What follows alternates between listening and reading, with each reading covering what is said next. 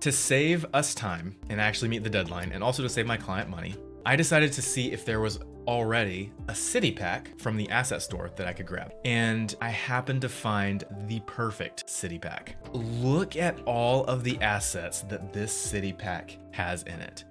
It's got buildings, it's got roads, it's got cars, it's got trees, it's got restaurants and markets and skyscrapers. Now, I was not planning on making all of these assets for the game. I was probably planning on making like a fraction of it, maybe 10% of the assets that are in this pack for this game.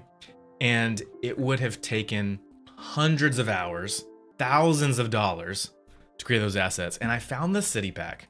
It's like a $80 pack, I think, but it was on sale for 50% off, so it was like $35. Okay, so this is saving a tremendous amount of money and time for my client, and we're gonna get this game developed a lot faster.